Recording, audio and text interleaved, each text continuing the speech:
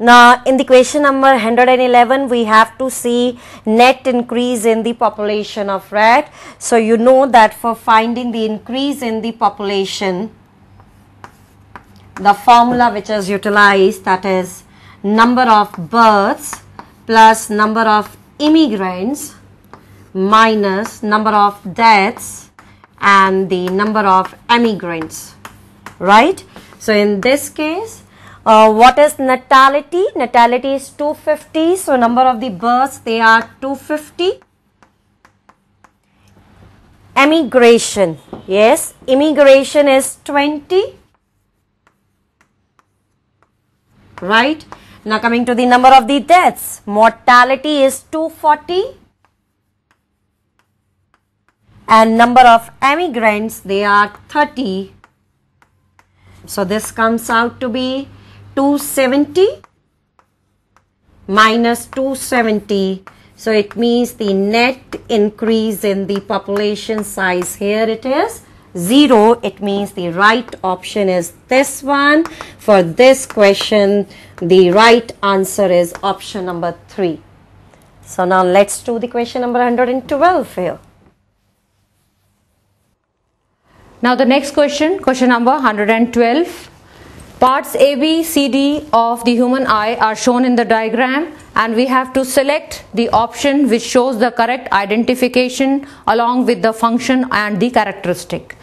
So now first option B, blind spot, that is right because optic nerve is coming out, but it has no rods and cones, so characteristic is wrong. C, aqueous humor, here rather it is not clear, it could be cornea. Third one, D, choroid, D is outer one, that is sclera. A, retina, the inner one, that is retina, and contains the photoreceptor cells, that is rods and cones. So our correct choice is 4, and that's how the answer would be 4. Now moving on to the next question, 113. Now in this, which of the following are correctly matched with respect to taxonomic classification? Now in this, first choice, centipede, millipede, spider and scorpion mentioned in insecta. Now out of this, they are arthropods, but they are not classified with insecta. Insecta have only 3 pairs of legs. Then second one, housefly, butterfly, sassafly and silverfish classified in insecta. This is right, these all of them are insects, and again in the rest of the 2 choices they are incorrect. So our answer is 2. Let's move on to the next question, 114. Taking up question 114. Now this is a schematic plan of the blood circulation in humans with 4 labels given A, B, C, D, and we have to identify the correct label and the functions. Now we can see that here it is pulmonary circulation and on the other side it is systemic circulation. So in this case, the blood vessel which is coming out from the heart and going into the lungs, that is the pulmonary artery, and coming back to the heart is the pulmonary vein.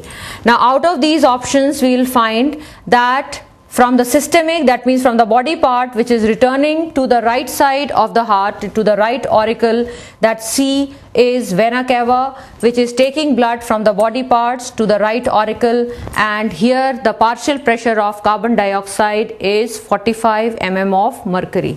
So our correct choice is 2, and thus the answer is 2. Let's move on to the next question, that is 115. Now this is a simple question. The most abundant intracellular cation, that means within the cells which cation is most abundant, and it is without any doubt it is potassium ions. So our answer is option 3. So let's move on to the next question, 116.